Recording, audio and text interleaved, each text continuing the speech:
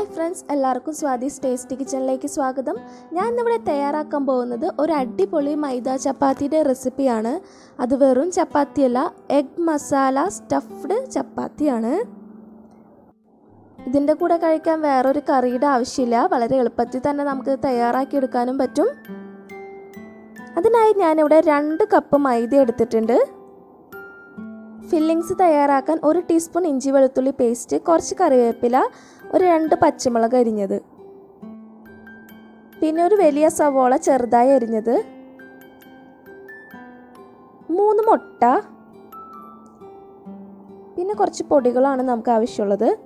നമുക്ക് നേരത്തെ എടുത്തു വെച്ചിരിക്കുന്ന മൈദ, കുറച്ച് ഉപ്പും 1 ടീസ്പൂൺ ഓയിലും ചേർത്ത് നന്നായിട്ട് വെള്ളം ഉപയോഗിച്ച് കുഴച്ചെടുക്കാം. ചപ്പാത്തി പരുവത്തിൽ കുഴച്ചെടുക്കാം.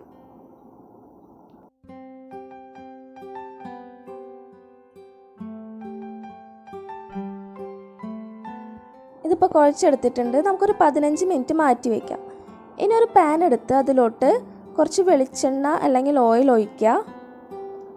ഒരു 1.5 ടീസ്പൂൺ ഒഴിച്ചാൽ മതി. ഇതിലോട്ട് നമുക്ക് നേരത്തെ അരിഞ്ഞു വെച്ചിരിക്കുന്ന സവാള ഇട്ട് കൊടുക്കാം.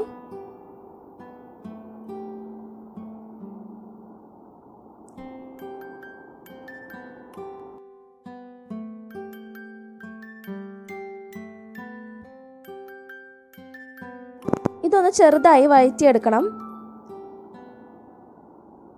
ഇനി ഇതിലോട്ട് നേരത്തെ എടുത്ത് വെച്ചിരിക്കുന്ന ഇഞ്ചി വെളുത്തുള്ളി പേസ്റ്റ്, പച്ചമുളക്, കറിവേപ്പില എന്നിവ ചേർത്ത് കൊടുക്കാം.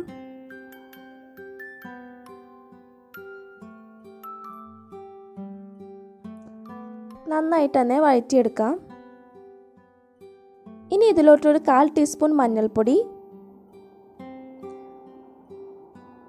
ഒരു 3/4 ടീസ്പൂൺ കാശ്മീരി ചില്ലി പൗഡർ, ഒരു 1/4 ടീസ്പൂൺ മല്ലിപ്പൊടി, ഒരു 1/2 ടീസ്പൂൺ ഇറച്ചി മസാല, ഒരു നുള്ള് ഗരം മസാല. ഇത് നന്നായിട്ട് നമുക്കൊന്ന് വാട്ടിയെടുക്കാം.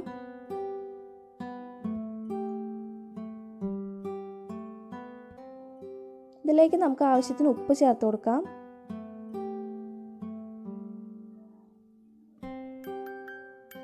ഇതിപ്പോൾ നല്ല രീതിയിൽ തന്നെ വാടി വന്നിട്ടുണ്ട്. ഇനി ഇതിൻ്റെ നടുക്ക് ഒരു ഗ്യാപ്പ് ഉണ്ടാക്കി കൊടുത്തിട്ട് നമുക്ക് നേരത്തെ എടുത്ത് വെച്ചിരിക്കുന്ന മുട്ട ഇതിലോട്ട് ചേർത്ത് കൊടുക്കാം. മുട്ടയും മസാലയും നന്നായിട്ട് യോജിപ്പിച്ച് കൊടുക്കാം.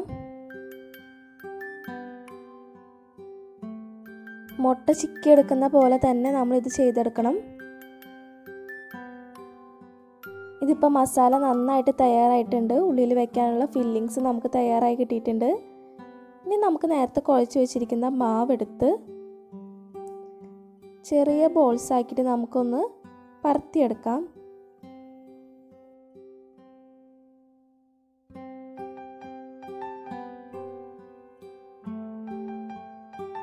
ഇതിപ്പോൾ ഇത്ര വലിപ്പം മതി നമുക്ക് ഓരോ ചപ്പാത്തിക്കും. ഇനി നമുക്ക് നേരത്തെ തയ്യാറാക്കി വെച്ചിരിക്കുന്ന ഫില്ലിങ്സ് ഇതിലോട്ട് വെച്ച് കൊടുക്കാം.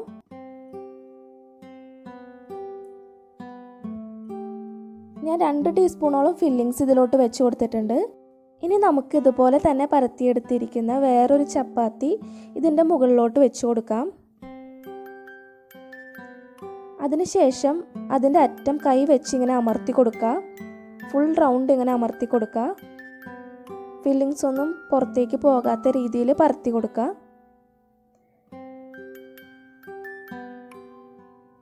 ഇപ്പം നമുക്ക് ചുട്ടെടുക്കാനുള്ള ചപ്പാത്തി തയ്യാറായിട്ടുണ്ട്. ഞാനൊരു ചട്ടി ചൂടാക്കാൻ വെച്ചിട്ടുണ്ട്. അതിലോട്ട് കുറച്ച് എണ്ണ ഒഴിച്ചു കൊടുക്കുകയാണ്. ചട്ടി ചൂടായിട്ടുണ്ട്. നമുക്ക് ചപ്പാത്തി ഇതിലോട്ട് ഇട്ട് കൊടുക്കാം. 2 സൈഡിലും വെളിച്ചെണ്ണ ആവുന്ന രീതിയിൽ നമ്മൾ അപ്പം തന്നെ ഒന്ന് മറിച്ചിട്ട് കൊടുക്കണം.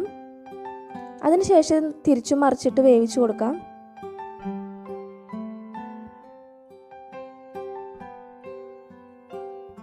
ഒരു ഭാഗമായിട്ടുണ്ട്. നമുക്കൊന്ന് തിരിച്ചിട്ട് കൊടുക്കാം. ഇതിങ്ങനെ പൊന്തി വരും.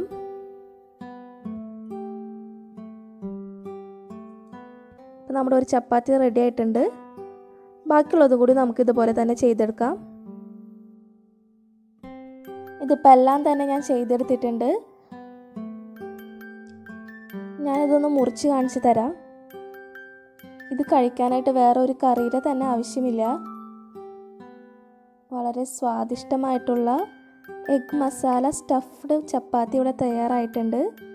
ഇതെല്ലാവരും തന്നെ വീട്ടിൽ ട്രൈ ചെയ്ത് നോക്കുക. എല്ലാവർക്കും തന്നെ ഉറപ്പായിട്ടും ഇഷ്ടപ്പെടും. ഇത് ബ്രേക്ക്ഫാസ്റ്റിനോ 4 മണി പലഹാരമായിട്ടോ എന്തായിട്ട് വേണമെങ്കിലും നമുക്ക് കഴിക്കാം. ഈ റെസിപ്പി ഇഷ്ടമായെങ്കിൽ എല്ലാവരും തന്നെ നമ്മുടെ ചാനൽ സബ്സ്ക്രൈബ് ചെയ്യുക, ലൈക്ക് ചെയ്യുക, ഫ്രണ്ട്സിന് ഷെയർ ചെയ്യുക, കമൻറ്റ് ചെയ്യുക. സബ്സ്ക്രൈബ് ചെയ്യുന്നതോടൊപ്പം അടുത്തുള്ള ബെല്ലൈക്കൻ എനേബിൾ ചെയ്യാൻ ആരും തന്നെ മറക്കരുത്. നമ്മുടെ ചാനലിൽ മുമ്പും ഒരുപാട് വീഡിയോസ് അപ്ലോഡ് ചെയ്തിട്ടുണ്ട്. അത് കാണാത്തവരുണ്ടെങ്കിൽ അതൊന്ന് പോയി കാണണേ.